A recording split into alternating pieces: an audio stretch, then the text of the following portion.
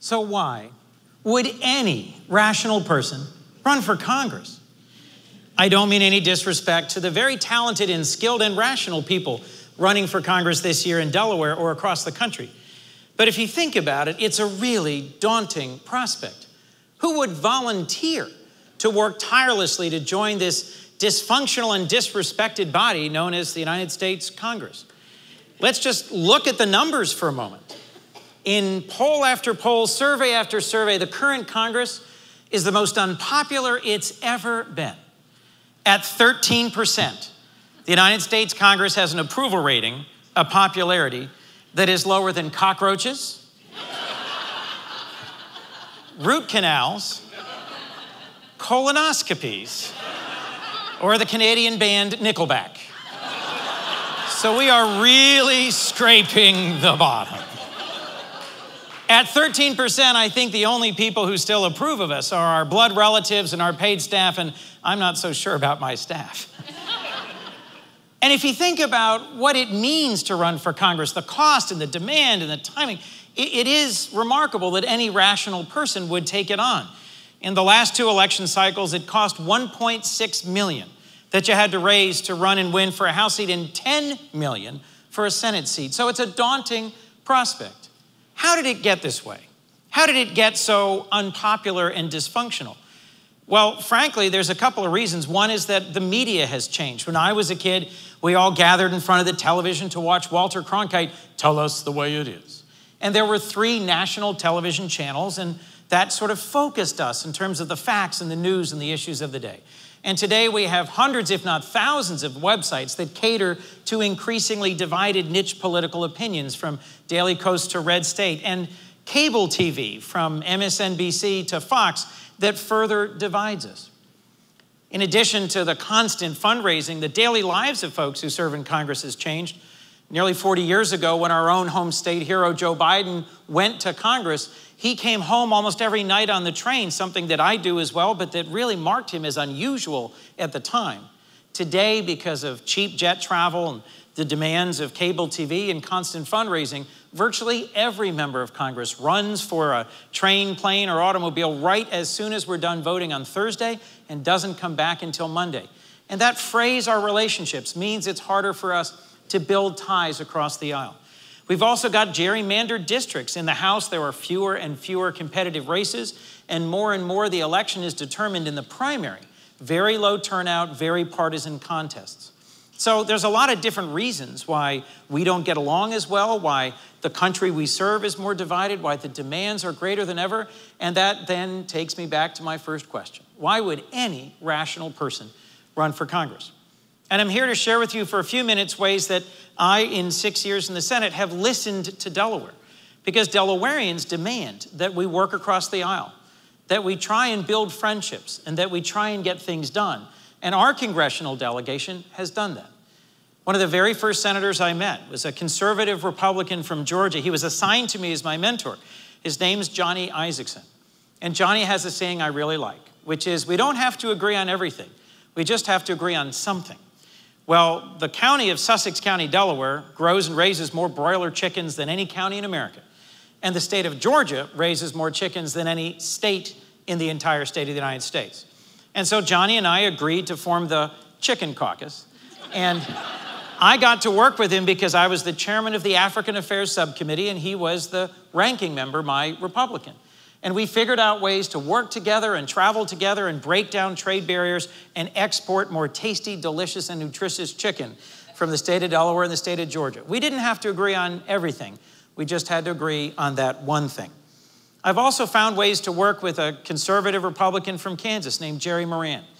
We did some legislating together. We worked on manufacturing, on innovation. We formed a bipartisan competitiveness caucus, and we've done a dozen events together looking at tax and trade and immigration and intellectual property, things that, given our shared backgrounds and interests in manufacturing and business, was something we could agree on. And last, I'll mention the most senior Republican, Orrin Hatch. I got to meet Senator Hatch very briefly when I was an intern for Joe Biden way back in the 90s, and now I'm his colleague. I didn't know him really at all, but I got to know him through going to our weekly prayer breakfasts that are hosted by our chaplain, by talking to him occasionally at the gym or over lunch.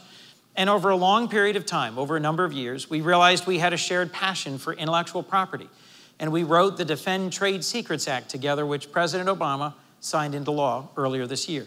So it is possible, even in this most divided and most dysfunctional Congress, even in a Congress where the actions of Senator Ted Cruz 3 years ago led to shutting down the entire government of the United States. In some ways, we've earned that very low approval rating. But in other ways, if you just listen to and learn from and respect the capabilities and talents of folks on the other side of the aisle, it is possible to get something done. There's also the reason that frankly gets me out of bed every morning and gets me excited every day. And that's helping constituents, helping the people who hired you, helping the people you work for. Let me give you a few quick examples. Doris is a Delawarean who's in her 90s and has been in very frail health, has been in the critical care ward of hospital a number of times, and she relies on Social Security and Medicare for her health care and her ongoing support. Imagine the distress and the surprise of her daughter and daughter-in-law when they were informed that Social Security had declared her dead and cut off her benefits. They called my office in a panic, alarmed. And it took us a couple of days to figure out exactly how to resolve this, but we were able to get Social Security to recognize that Doris was very much alive and to reinstate her benefits that allowed her to get health care. Crystal, a downstate Delawarean who's disabled, was cut off by the power company and contacted our office for help, and we were able in a matter of days to get her on a payment plan she could reasonably afford and get her power reinstated in the midst of winter.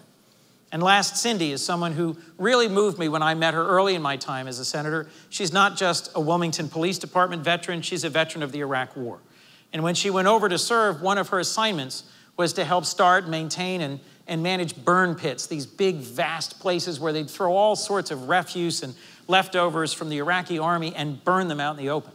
Well, this was a terrible idea as a matter of policy because those who were exposed to the fumes developed a terrible condition called constrictive bronchiolitis.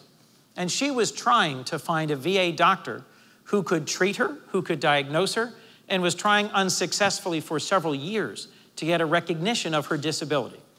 It took us a couple of years, but ultimately we were able to get her access to the right physician, access to the right treatments, and ultimately to get the disability benefits that she earned through her service to our country.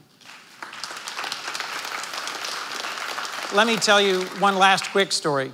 Someone who I met in Afghanistan, Major Strawbridge, who's from Middletown, Delaware, earned a Bronze Star for his service, and when he came back, asked if I would award it to him in a ceremony in my office, and I was excited to do that. And then in the run-up to the event, as we got to talking, we realized that we had a chance to do something else special. The member of his family who'd inspired him to come into service in the first place was Major Strawbridge's Uncle Franny. Uncle Franny served in the South Pacific in the Second World War, and like many American veterans, when the war ended, he was so eager to get home, he didn't wait for the bureaucratic paperwork to go through, and he never got his medals from the war. So the entire Strawbridge family came to my office, and I pinned the Bronze Star on Major Strawbridge, and then we surprised Uncle Franny by turning the entire ceremony over to an opportunity to award him the 5 medals from the South Pacific that he'd earned 70 years before. So, a chance to help those who are in need, a chance to help those who've been wronged by a federal agency, a chance to respect and honor those who've served our country. These are some of the amazing reasons why running for Congress, why running for any public office can and should be a rational, even a wise choice. Why do it? To fight for the institutions of democracy that matter and that have to work in order for our country to succeed. To push back against those whose interests are served by dysfunction and failure to move forward in Washington.